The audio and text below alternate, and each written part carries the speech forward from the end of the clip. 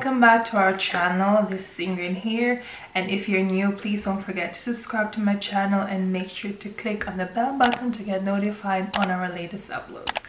I am trying to achieve I'm trying to achieve 10,000 subbies by the end of this year, so please subscribe to be one of them, be part of the family.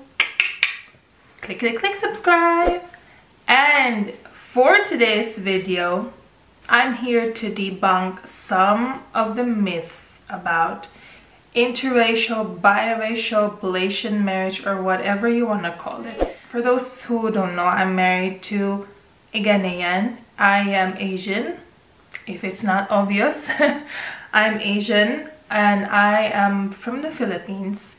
And my husband is Ghanaian. What I'm about to share to you is genuinely based on my experience. These are the myths that I want to debunk. Here we go. Number one is don't marry outside your race. And I was told by someone, actually it sounded more like a warning, that, you know, this person even said specifically said, don't marry a black man. You will regret it.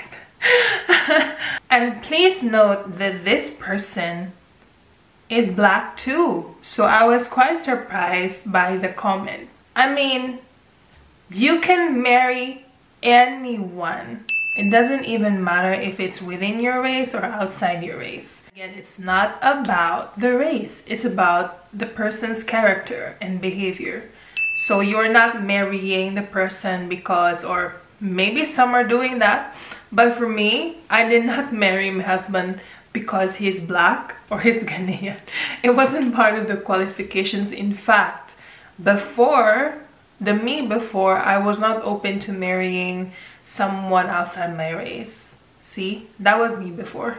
But now, obviously, I'm married to someone who is black and from Ghana, which was something that I did not expect. I did not plan at all. Number two, they say that racial differences make the relationship difficult. Well, this one, I believe that no matter what race, which race you are from, if you're in a relationship, and any relationship will face difficulties or challenges, issues in the long run, especially when you start to live under one roof. Me and my husband, we have never lived together. So when we started living together after getting married, that's when the challenges start to arise. So I believe that no matter what race, you will have difficulties, you will have challenges. Again, it is not about the race, it is about the person's character.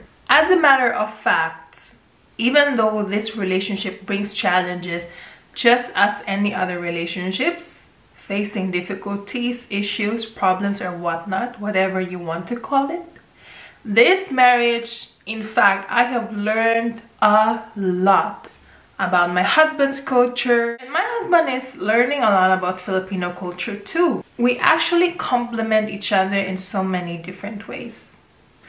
So I conclude that racial difference, or any relationship in that sense, for that matter, will face challenges no matter what race you are from, which race you are from.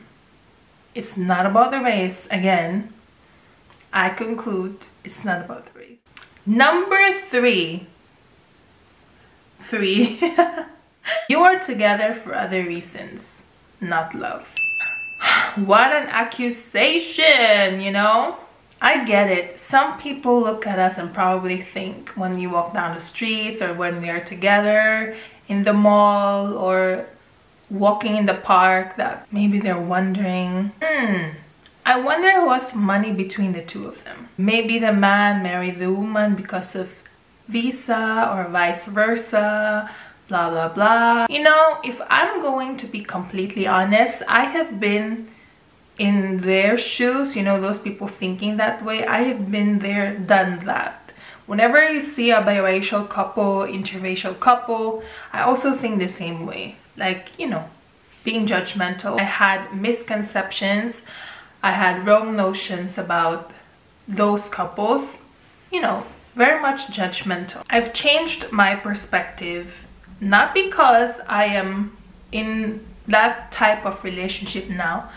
I changed my perspective prior marrying my husband because, first of all, we don't have any right to judge others' relationships. And you know, people will judge you as much as they want, but their judgment is up to them to reconcile, not yours.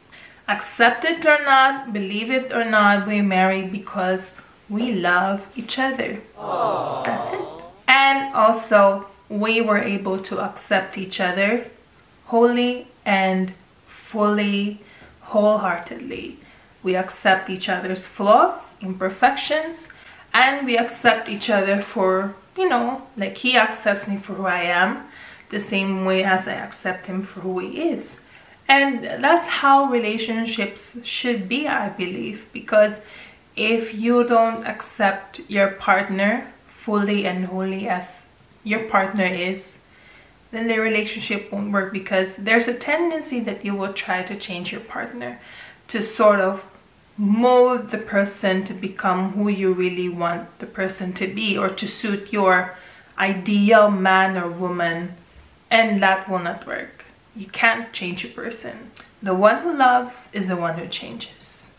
And that's it for today's video. I hope that you learned a thing or two, and I hope that I debunked some of the myths. Let me know in the comment section if you want more of this type of videos where I discuss a topic or a myth or something like maybe about depression, loneliness, and I will give you or share to you my opinions or my comments based on my experience. Thank you so much for watching, and once again, don't forget to subscribe. Make sure to click on the subscribe button so we reach 10,000 subscribers by the end of this year. Please be one of them. Thank you, and see you in my next video. Bye. Mwah.